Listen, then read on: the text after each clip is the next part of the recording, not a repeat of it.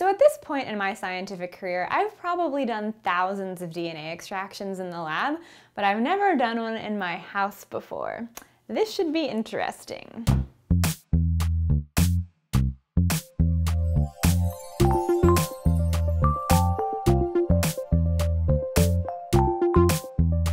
Welcome back to Science in Real Life.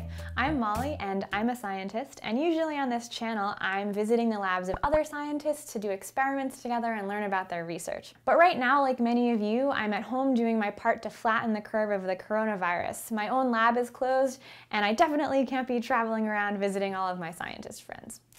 But that's okay, there's still so much science that we can do and learn at home, and I'm really excited to share some of that with you in our next few episodes. I study plant genetics, which all starts with DNA. So today I'm going to show you how to extract DNA from strawberries using items that you probably have lying around your house. DNA, or deoxyribonucleic acid, is a super special molecule found in all of our cells that contains the instruction manual on how to be you. Written into DNA are genes that make these strawberries red and juicy and delicious, or your eyes blue and also juicy and delicious. Anyway, here's what you'll need for the experiment. Strawberries, just one is fine. A plastic bag, a mixture of 1/3 cup water, 2 teaspoons dish soap, and 1/4 teaspoon salt, another glass and a mesh strainer or coffee filter, and some isopropanol, aka rubbing alcohol, that's been in your freezer for a few hours to get nice and cold. In order to study genes, scientists have to be able to separate or extract DNA from all of the other stuff in our cells. So the chemicals we're using today will help us do that. Strawberries are also great for DNA extractions because they have 8 copies of their genes in each cell, so we're guaranteed to get a lot. We, on the other hand, only have 2. Other fruits that you can mash up easily, like bananas or kiwis, will also work well if you don't have strawberries on hand. Okay, so there are several barriers between us and the strawberry DNA. The first is the cell wall. Plant cells are surrounded by a wall made up of a super strong molecule called cellulose. It's stronger than steel. We're gonna break the cell walls by putting the strawberry in a bag and mashing it up. Oh, that's really satisfying. Can you see that? Ah, breaking into the cell wall. We did it. Cool, okay. Right underneath the cell wall is the cell membrane. The DNA is housed in the cell's nucleus, which is also surrounded by a membrane. Membranes are made of molecules called phospholipids, which are similar in structure to fats. And what breaks down fats? Soap. Ooh, ooh, ooh. Oh, it smells so nice. When I do DNA extractions in the lab, they don't smell this good. Okay, so we're going to add our soap mixture to the bag to help blast through those membranes and release our DNA. The DNA is also tangled up with a bunch of proteins, and the salt in the mixture will help separate them. And make sure it's mixed up, mixed up nice and good. Blech, blech, blech. Goodbye, membranes. DNA be free!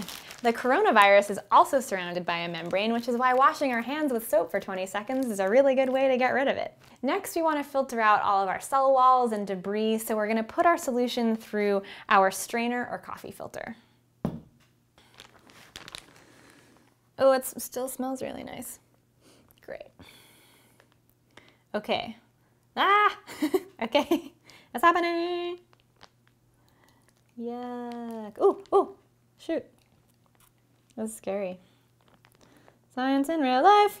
Look how pretty it is. Ooh, could make a nice little DNA cocktail. So I have all of my debris in here and then a nice clear solution that's come through. So now it's time to separate the DNA from everything else. DNA really hates alcohol, so it's time to grab our cold isopropanol and add 1 teaspoon to the mix.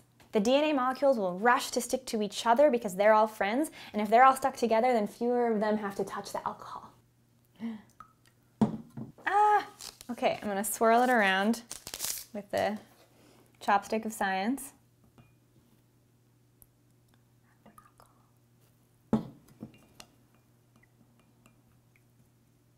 Oh my god, there it is! I had to add some more alcohol. Oh yeah, yeah! Oh, can you see it? That slime is strawberry DNA. There it is.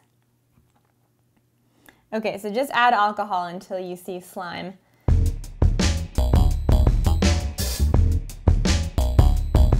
So what I just did here in my living room isn't actually that different from how we extract DNA in the lab.